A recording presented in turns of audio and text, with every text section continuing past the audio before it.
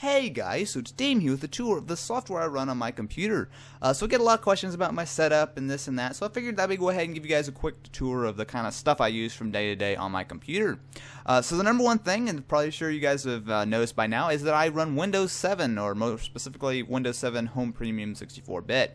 I know I get a lot of questions about why don't you run Mac, why don't you run Linux, or this and that and this and that. And the major reason is I'm just familiar with Windows. I just don't really have any reason to switch over to Mac or switch over to Linux. I mean, I like to play Steam games and all that kind of stuff.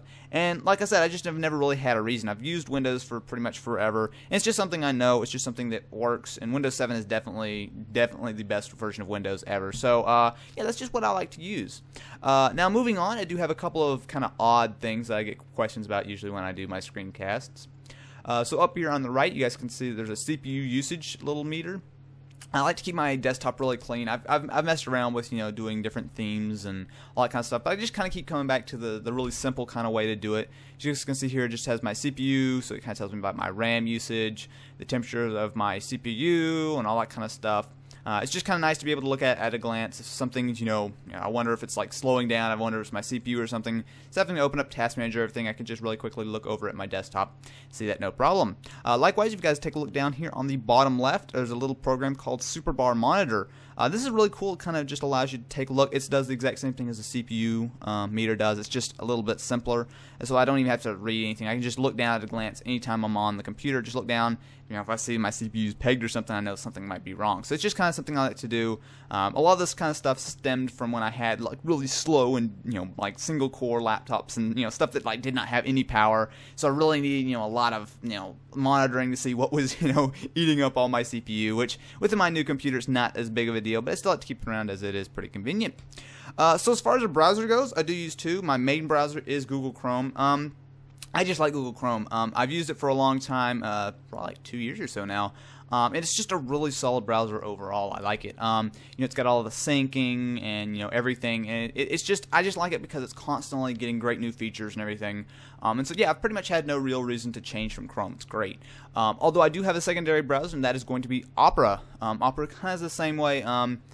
I really do like Opera. If you guys have seen my browser test, you can definitely tell, just look at the numbers. It is very, very close to Chrome a lot of the time. But I just kind of like Opera just because it's got a lot of really nice features. I mean, it's on version like 11.5 or something right now, and there's a lot of really cool things that you can do with Opera. So when I need a secondary browser, I need to be logged into one website on two browsers or anything like that, Opera is what I use.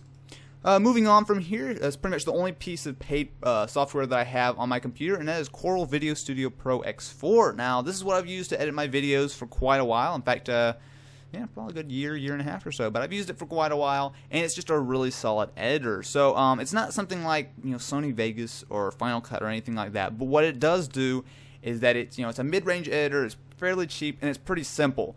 So for me, what I do, pretty much every single one of my videos is edited here, and I don't really have any problems, doing anything. So if you guys are looking for a solid mid-range editor, definitely recommend Video Studio. I think it's about $40 to $50 or so, although I'm not really actually entirely sure.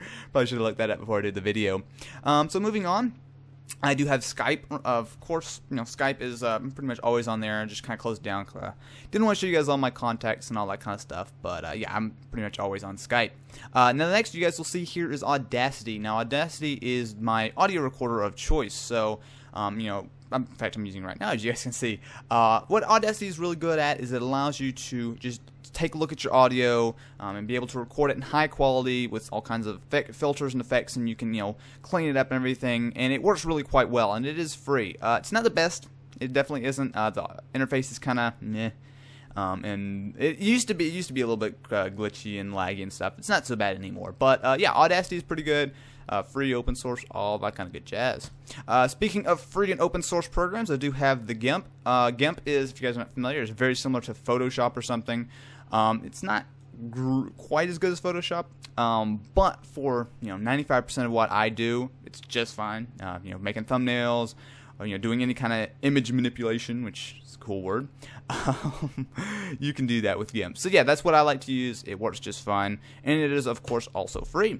Now the last program I have is ManyCam. So ManyCam is what I use when I'm streaming, and I know it's not the greatest. XSplit is definitely a lot better, but it just kind of goes around to. I've used XSplit before. It's not bad, but it's not it doesn't really replace Manicam so much for me, just because I need some very simple things. So, for example, if you guys come to D3 Live or any of my live streams, I've pretty much been using Manicam to record.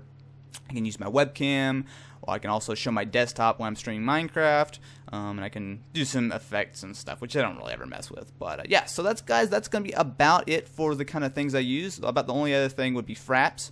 Fraps is what I'm recording with right now. I'd show you guys, but I can't really do that. It would break time and space and stuff and all that kind of nasty stuff. But yeah, I do use Fraps for pretty much all of my screencasts. It's really made for recording games. I do that from time to time. However, it does work for your Windows desktop, and any editing I need to do, I just do in Video Studio. So it works out pretty well. Anyway, guys, that's going to be about it for my tour of the kind of software and all the kind of stuff I have on my computer. Sure, nothing amazing, or probably you guys have probably heard of 99% of these programs, but it's just a question I get asked a lot, and I figured you guys might be interested in taking a look. Anyway, guys, if you have any questions or comments about my tour, you want to see office tour, all that kind of stuff, definitely be sure to let me know in the comment section below. And yeah, I'll catch you guys later.